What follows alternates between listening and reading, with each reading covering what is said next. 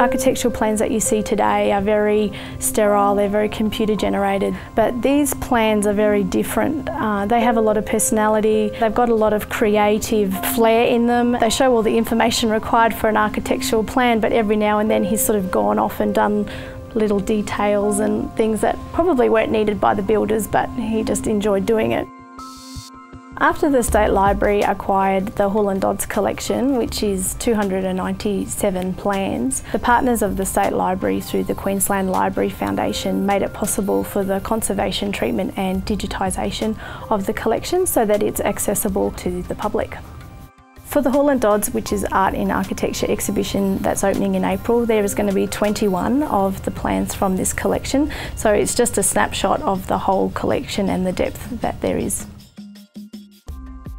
When we first received a collection, we divided them into plans that required minimal treatment and then plans that required complex treatment. Most of our minimal treatment ones just needed flattening and then put into the encapsulate and digitised. They didn't need any further treatment. The more complex ones needed a lot more work. Each plan was taken out, it was photographed, we condition reported it, and then from then we started launching into the actual treatment, which involved dry cleaning with eraser crumbs. That's just to get the surface dirt and grime off the plans. From there we had to do some tape removal on some of them. This sticky tape is from one map. So that had a lot of sticky tape on it, trying to repair the tears. From there they were humidified because they'd been so tightly rolled they couldn't be treated yet because we couldn't keep them flat and open, so we humidified them and then flattened them. From then we did tear repairs as well as washing and suction work, and that's just to get out heavy staining that's in the plans.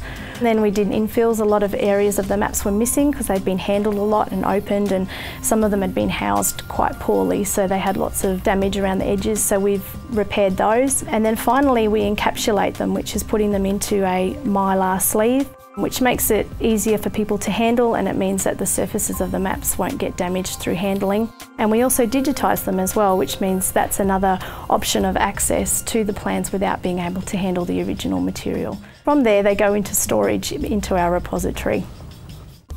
It is a bit of a science of art, really. We have to enjoy science. There's a lot of science involved in the materials, in paper and in textiles. And it's also understanding art because we exhibit a lot of things. We have to be very creative in the ways that we approach the conservation, so the result of the treatment is aesthetically pleasing to the eyes. And also the art of drawing and using watercolours. We need to understand where the artists come from, what materials they use, why they use those materials, and how they interact with the linen supports and the paper supports. I think the satisfaction we get is after we've completed a treatment and look back on photographs of what it looked like before, and we've been able to remove things that would have deteriorated it further and made it worse. It's also been a library-wide thing, not just conservation. There's the digitisation part, and Heritage Collections with the cataloguing have been very committed to getting this collection up and accessible as well. In terms of the scale of the project, it is quite large.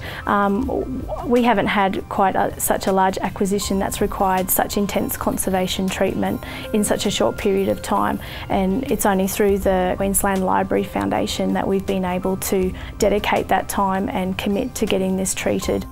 It is very important that we continue the conservation treatment of a lot of our collections, especially if we want to create a Queensland memory and to keep our heritage and things that we hold important to us alive for future generations. We need to, have the funding and have the time to be able to, preserve these things.